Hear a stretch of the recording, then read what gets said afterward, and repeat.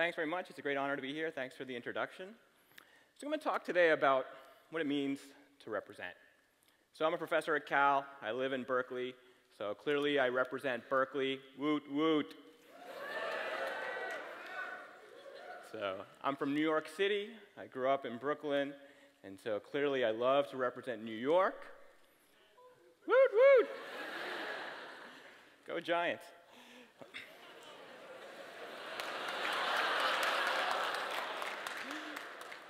But another part of me is from India. My parents came from India just a few years before I was born. But I never really knew what India was all about. You know, I grew up in New York, in the United States, and the only exposure I had to India was when my parents took a trip every 3 or 4 years, or when we were at family parties, and I really understood what India was about. So in 2000, the tender old age of 26, I decided to figure out what it meant to represent India. And so I moved to India. I had just finished my master's in computer science, and so I had completed a major life stage. My mom was cool with it. And so at that point, I was reading a lot of Gandhian literature. I was getting very infatuated with the ideas of Mahatma Gandhi, and so I went online, and I found a university that was founded by Mahatma Gandhi that taught computer science.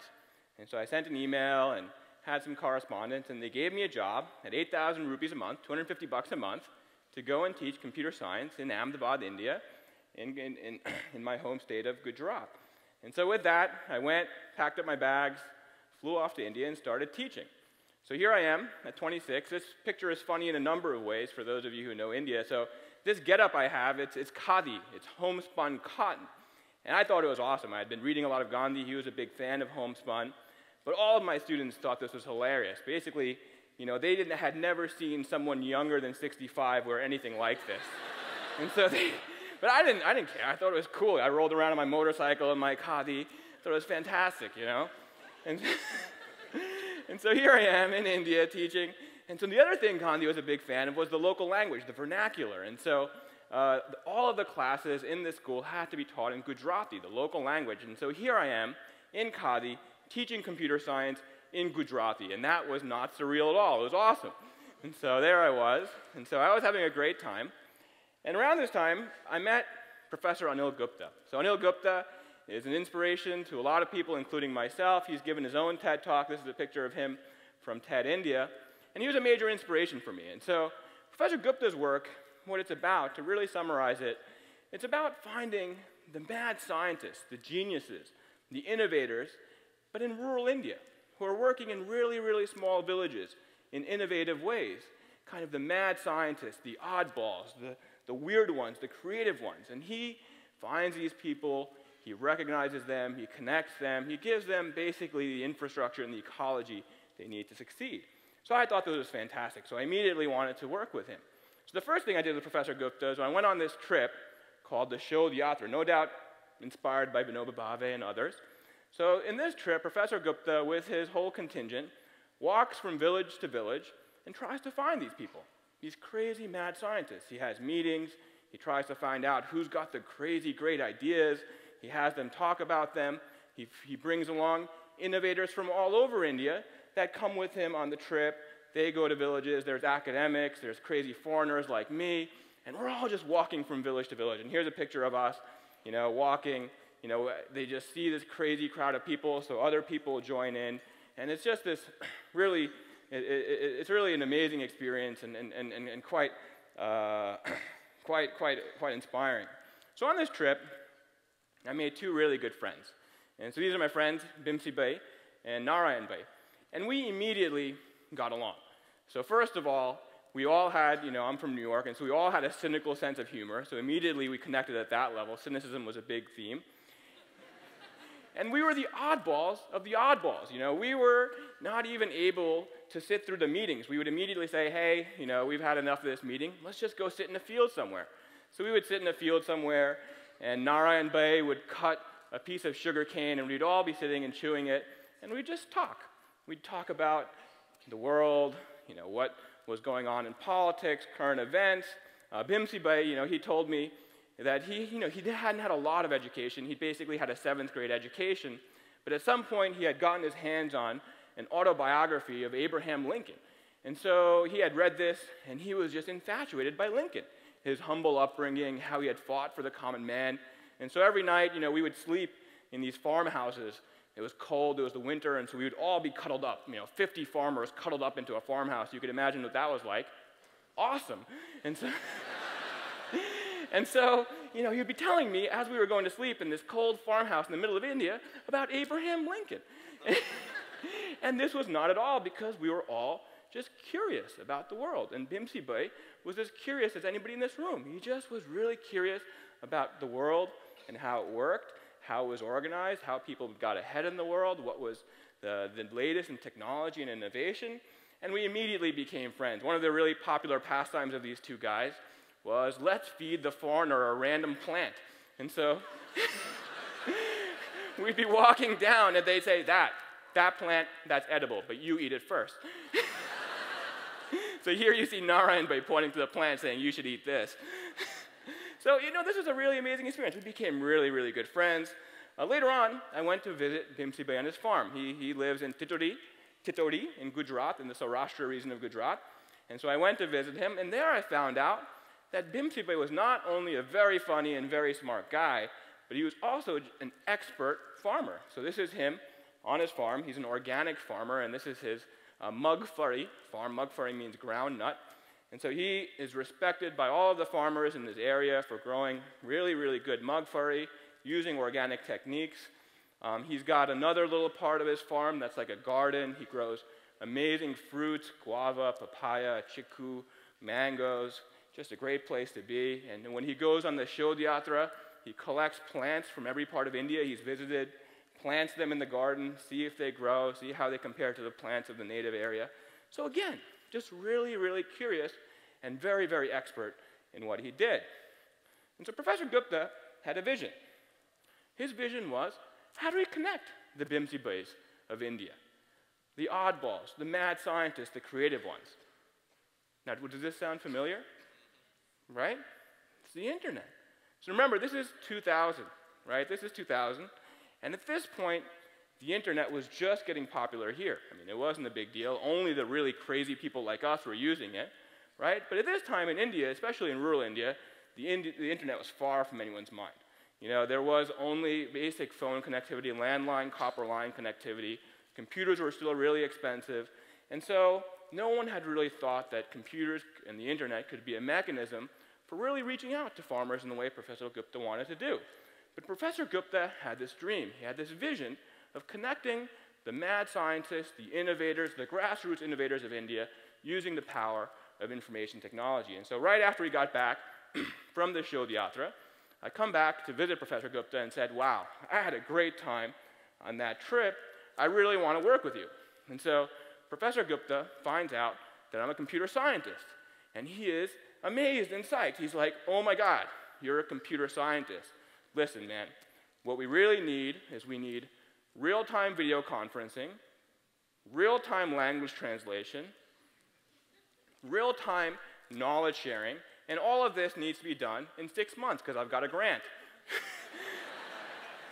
So I'm like, I'm the man for the job. So we didn't make it all the way there, but you see one of the systems we built, basically a kiosk-based internet system. But the computer scientist in me realized that what Professor Gupta was describing was really a 25-year vision. It was a research vision. It was a whole agenda that was required here to achieve that amazing dream that he had in his mind. And to really address it, we had to go about it systematically. We had to make small steps to try to get to this point where this would be a feasible alternative. So I realized two things, that we really had to make two simplifications to make this work. First, computers were just still too expensive, too hard to manage, too hard to support, too hard to really effectively deploy to village locations. And at the same time, as other people have said, mobile phones were just exploding in their popularity. So since 2000 in India, the uptake of mobile phones, the use of mobile phones by farming communities, by others, has been just dramatic. And so that was a device that everybody had ready access to. And the other thing that was really great about it is to be able to use it, all you had to do was really be able to make a phone call. And so that was really a skill that many, many people had practice with and wouldn't be a big stretch for them to start doing other things while making phone calls. The other thing I realized was that the internet didn't start with search. The internet didn't start with Facebook. The internet, the social properties of the internet, started with just really simple community systems, discussion fora, mailing lists, groups that people use to form community. It's really appropriate that I'm giving this talk in Berkeley because one of the first examples of such a system was implemented in Berkeley just a few hundred yards from here. It was called Community Memory. It was basically a discussion fora that was deployed in record stores, post offices, where people could post messages for the Berkeley community, buy and sell things. And that was really the progenitor of systems that were really very successful in forming community and sharing information. For those of you who remember dial-up BBS systems, the Usenet, just all kinds of systems people use to share information and build community on the internet. And so with these two simplifications, I really thought that that was the way to go for building the kind of system that Professor Gupta had in mind, at least for the next step. So it really took me 6 years to get back to this vision. In between, kind of life occurred. I got married, I got my Ph.D., I became a professor, I started working on some other projects related to mobile phones, data collection, and in short, just got distracted. But in the meantime, right after I came here to Berkeley, my first PhD student, Neil Patel, you see a picture of him right there, he came to work with me in 2008. And he really brought a fresh set of eyes. And Neil, his family, just one generation back, still are farming in India. And so the first thing I did is I hooked Neil up with an organization called DSC, Development Support Center. This is a picture of DSC. That's the staff. That's their office. And DSC, one of their main activities was that they produced a weekly agricultural radio show. This had on-air celebrities that talked about agricultural topics, had question and answer, sent out announcements about weather, important topics for farmers. And for an hour, this is a 15-minute show, and for an hour after the show, one of the on-air personalities would leave his cell phone on and let people call in. And this was amazingly popular. People from all over Gujarat would call him, try to get in touch with him, and so they would get a busy signal because so many people were trying to call. And so I thought, what could we do to make this more accessible to people, to give people more opportunity to connect and get this kind of information? So the first thing Neil and I did was we built a simple voice-based message board that people could call in with their mobile phones, ask questions, connect with other farmers, and this became a system that DSC used to manage conversations and to manage to connect people together. And so the system was very simple. You called up and you navigated a simple interactive voice response system, not very different from what would happen if you called your bank.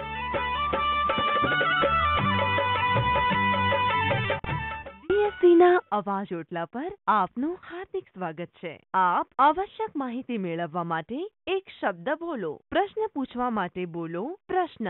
માહિતી સાંભળવા માટે બોલો માહિતી. Radio કાર્યક્રમ સાંભળવા માટે બોલો radio. મને પ્રશ્ન પૂછવો છે.